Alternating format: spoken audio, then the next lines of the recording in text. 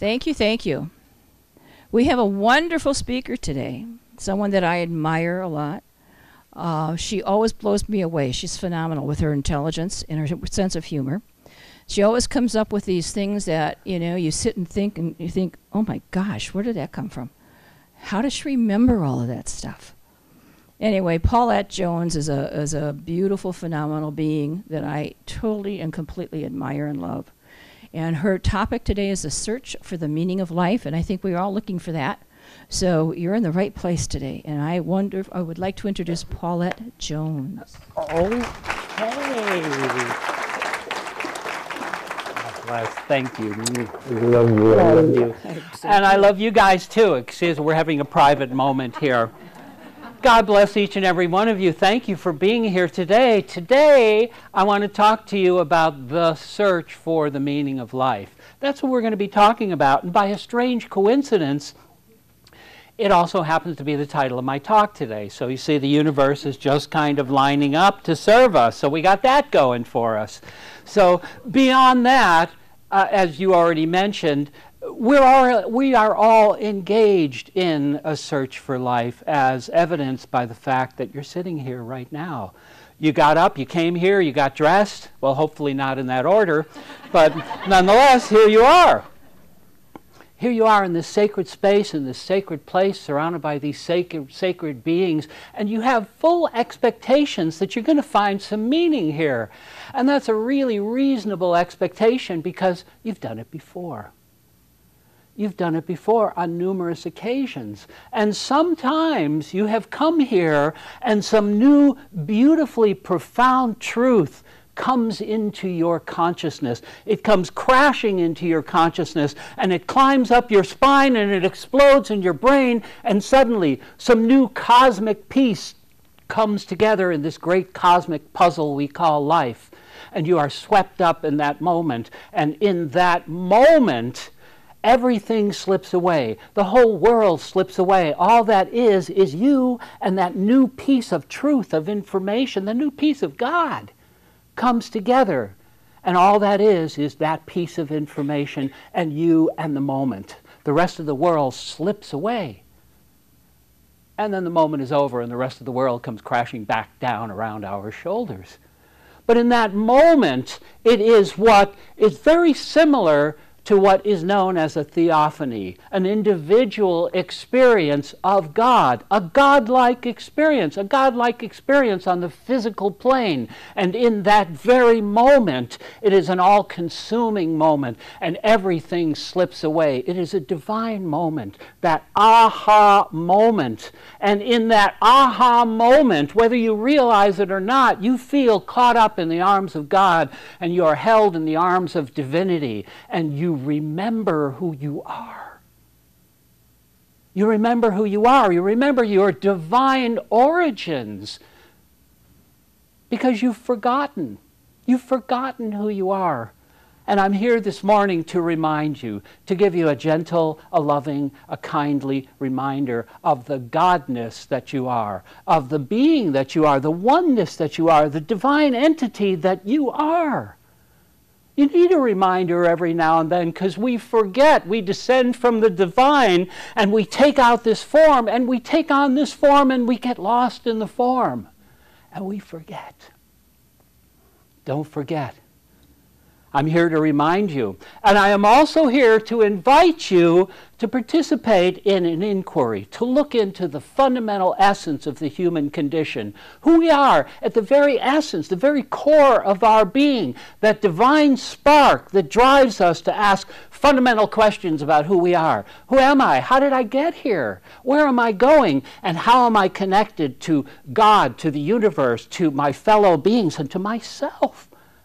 Those are profoundly beautiful questions, and they are part and parcel of who we are. They, at the very core of our humanity, is this divine spark.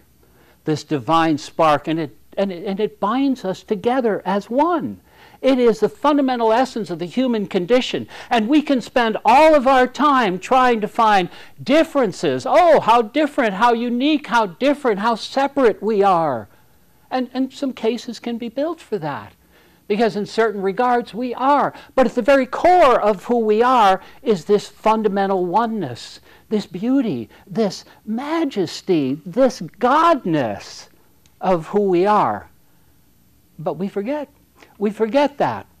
We forget it because it's on our biology. We descend from the divine being, we take on this form, and we get lost in the form. And we mistakenly believe that somehow we are disconnected from our source, that somehow we're different, we're separate. God, I'm here and God's over there. But it's okay. It's in our biology. You see what happens to us? We are victims of our biology. We come here, we descend from the divine, we become a fetus, we take on this human form, and for the first 2 years of our life, approximately on this planet, we are unable to discern the difference between ourselves and the world around us. We're not really sure where we end and Mom picks up.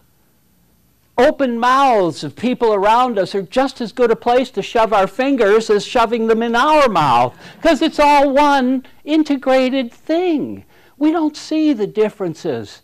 But something happens to our brain around the age of 2. There's 4 major sections of our brain. We've got a frontal lobe, we've got temporal lobes on the side. In the back we have the parietal lobe, and under that is the occipital lobe. Now the occipital lobe is really powerful. It does all kinds of stuff for us. One of the things is that it's responsible for processing input data that we receive through our visual cortex. In other words, it allows us to see.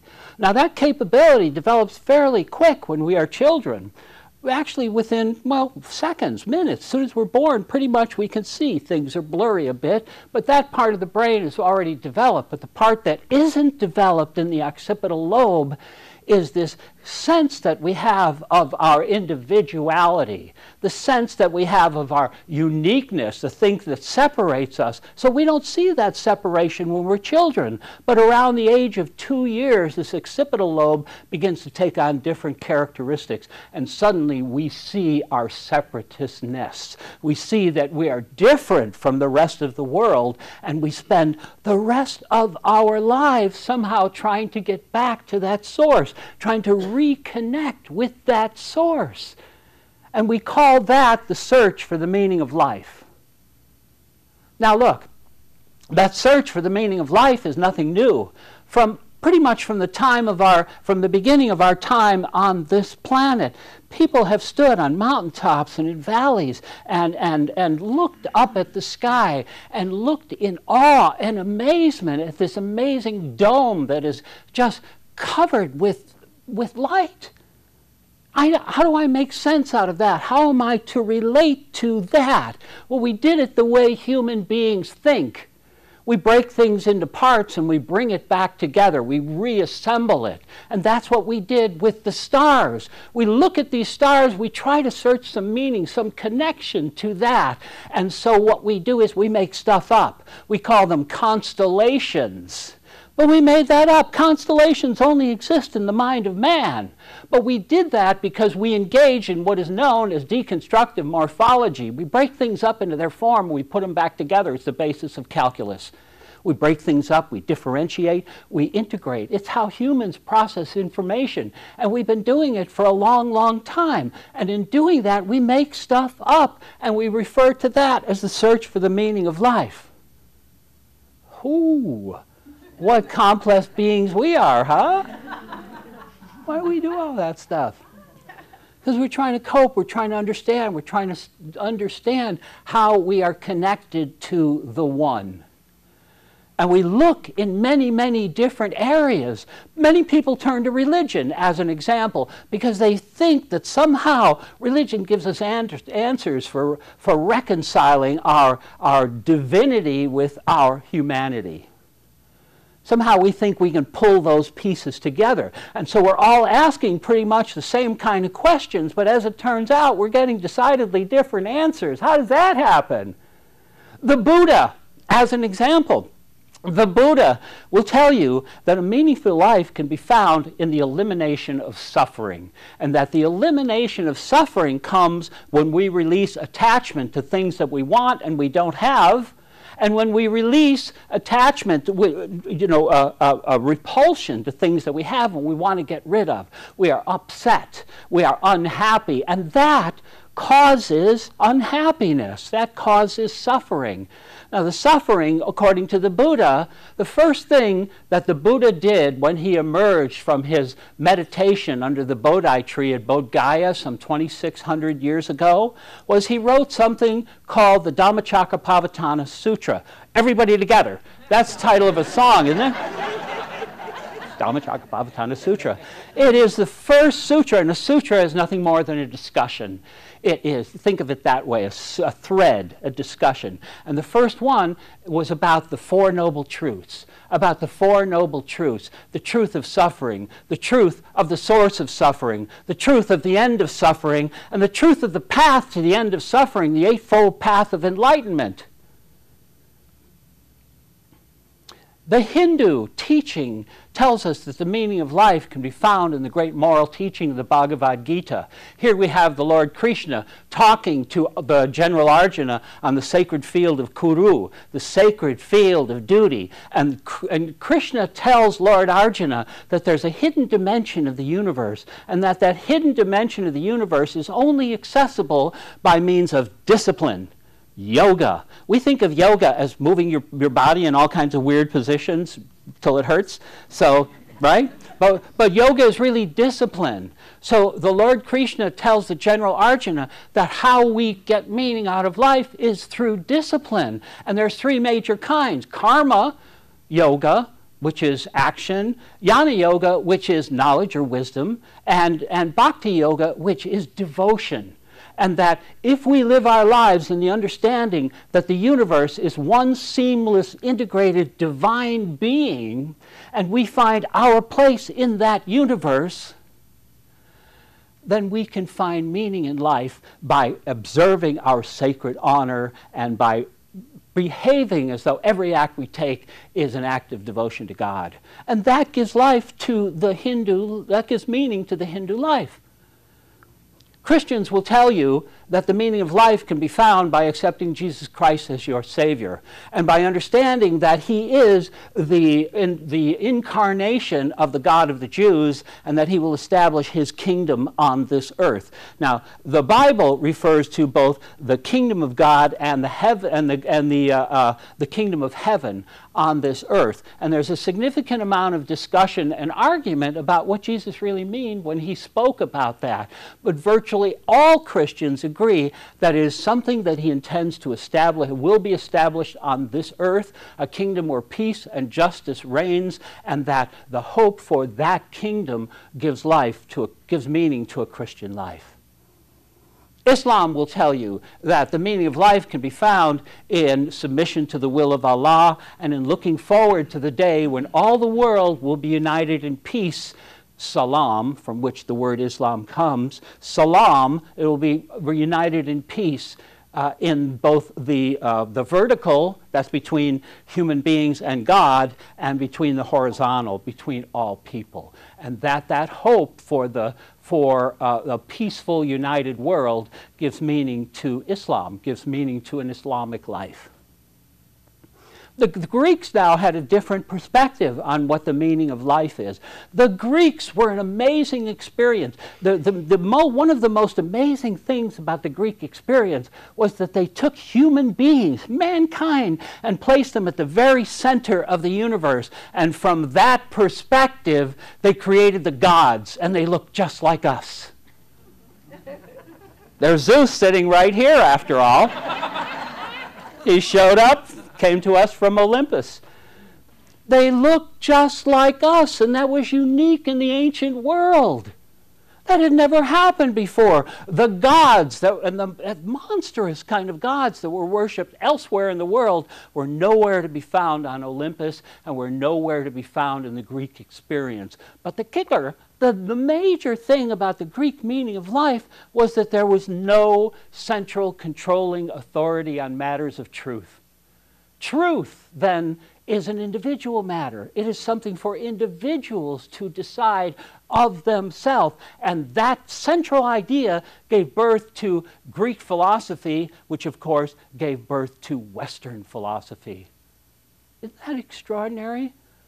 You know, for my own search for truth, I have looked on many paths, and over the course of the last, 4 or 5 years, I have studied and taught quantum physics, Einstein's theories of relativity, calculus. I've gone back to study a whole bunch of things: history, philosophy, psychology, great world religions, great world teachings, literature, all kinds of things. And why? So that I can reteach it. And why do I want to reteach it? So I can learn it. Why do I want to learn it? Because I'm trying to put together the pieces of those puzzles and find out where really is the meaning of life. The meaning of life is all over the place. And herein is the key. Here's where we're getting to. You know, the meaning of life is not a destination. It is a journey. One never arrives at the meaning of life. One never arrives and said, hey, I know the meaning of life. I can go on vacation now and just kind of hang out. No. The meaning of life is really about living in the question of life, the great questions of life. You know, I don't know that anyone ever really can answer the question, what is the meaning of life? That question, I think, is more for living in the question rather than expecting an answer to that. Everything has meaning in life, but it has meaning in life based upon how we look at it. You know, I think occasionally I think of this, what comes to mind is this statue I see in Forest Lawn in Glendale, and it is called The Meaning of Life. And you have this marvelous statuary outside of a garden, and it features a river, like a stream, metaphorically the river of life, the stream of life. And gathered around it are perhaps a dozen or so characters, and each of them is staring at this river of life, wanting to understand the meaning of life. What is the mystery of life? And the answers come depending upon the questions that are posed and depending upon our expectations. We see the expectations of the young lovers embraced, and you can see the looks on their faces that for them the meaning of life comes in that embrace. We see an old seer, an ancient sage, and you can see the look on his face that for him the meaning of life comes in internal processes to understand that. And then there is the fool who sits there and giggles and doesn't even care what the meaning of life is. We don't have any of those. But all of those types, what that really tells us, that the way we live life is to live life in the mystery, in the question, and don't ever expect to really get an answer about what the meaning of life is. And now if you really want to find out what the meaning of life is, go watch the Monty Python film called The Meaning of Life. Did anybody ever see that? The meaning of life for about an hour and a half will be uproarious giggles.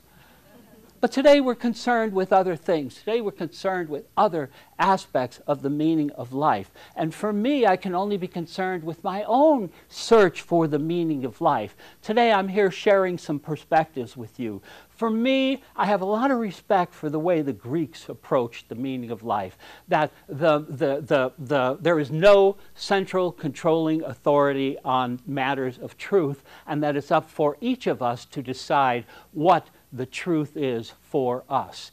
And in that process, while we search for our own truth, we are engaging in the meaning of life. We are adding to the meaning of life, because the meaning of life is that question. And we do it here on Sunday mornings. We come together as one in this sacred community here. And in that, we come closer to the steps to understand what the real meaning of life is all about. I think we come here with a common purpose. We want to feel good. We want to understand more about the universe, and we want to do that by practicing love. And that's what we're all about. We are a loving, inclusive community. You know, I have spent so much of my life trying to live other people's truths. I have spent so much of my life walking on paths that were not designed to optimize my search for meaning in life, until I finally came to the realization that I cannot walk on any other's path. I cannot live anyone else's truth. The truth of my life is my life to be lived. And I live it in the truth of who I am, and I openly embrace the changes that are coming in my life that will create the being that I am about to become. That is a life well worth lived. And I think of the author Khalil Gibran, who said, we should come together and raise our hands to the giver. So we come here together in this beautiful space in this morning, and we raise our hands to the giver, and we come together in love, and that gives meaning to our lives. Namaste. God bless each and every one of you. Thank you.